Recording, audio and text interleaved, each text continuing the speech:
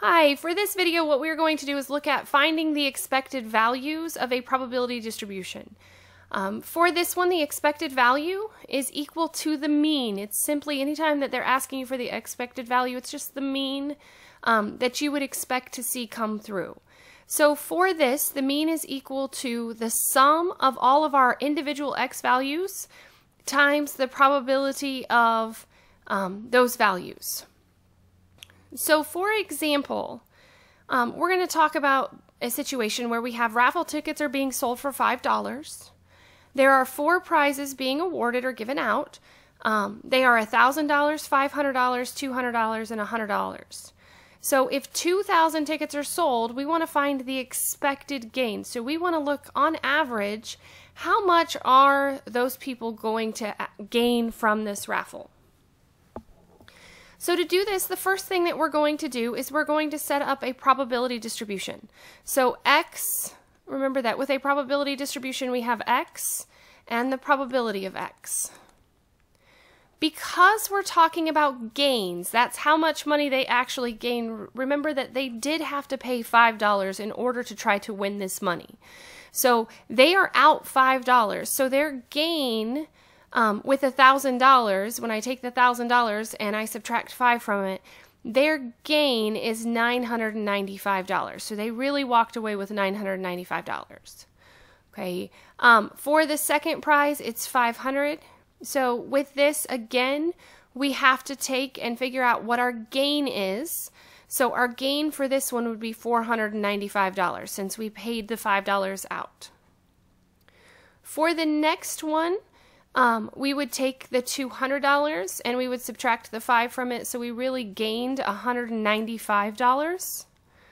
For the $100 prize, we gained $95, and everybody else lost $5. So we would actually have a negative gain. We have a loss of $5. Now we want to talk about all of our probabilities. So our probability, remember, is the chance of this happening out of the total number of people that are participating in this raffle. So for this one, there is only one prize that's being awarded for $1,000. So you have a 1 in 2,000 chance of winning $995. For the second prize, it's the same thing. There's 1 in 2,000. For $195, it's also 1 in 2,000. And then for the gain of 95, it's 1 in 2,000. So everybody else loses the $5. So with this, when we're looking for the probability of this, we're trying to figure out how many lose. Well, since there's only 1, 2, 3, 4 winners, we would take 2,000 minus 4 and we get 1,996. There's 1,996 people that will not win. So in order to find the expected gain, we would use the formula where we would write the expected value of x is equal to x times, sorry, I forgot the sum symbol, the sum of x times the probability of x. So we would have to take each individual value, the 995, times 1 divided by 2,000 plus 495 divide, and you can do divided by since we're multiplying by 1. So 1 divided by 2,000 plus 195 times 1 divided by 2,000 plus 95 times 1 divided by 2,000. And then for the last one, we would do negative 5 times 1996 divided by 2,000. And in later videos, I will show you how to do how to use your calculator to do this much more quickly to find the mean. But for this one, I did want to show how to do it by hand first.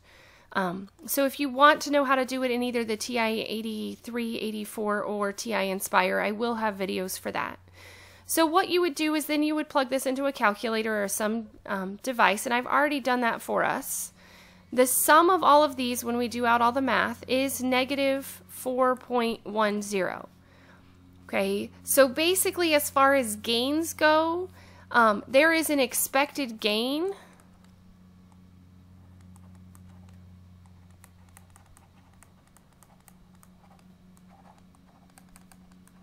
of negative $4.10.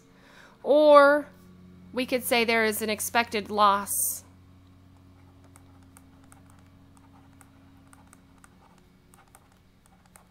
of $4.10. So on average, out of the 2,000 people that do participate in this raffle, the expected gain for each individual person is negative $4.10.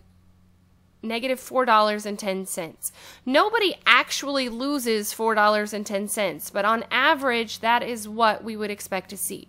So in a situation like this, that means that they are going to be gaining a lot of money towards this raffle. So whatever the raffle is for, maybe it's a fundraiser for something, that means that they would actually have a profit and that all of their values are not going to go out in awards.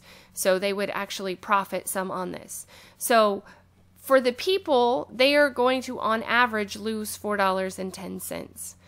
As always, thanks for watching, and remember that if you do want to see how to do this in technology, make sure that you check out one of those videos. Thank you.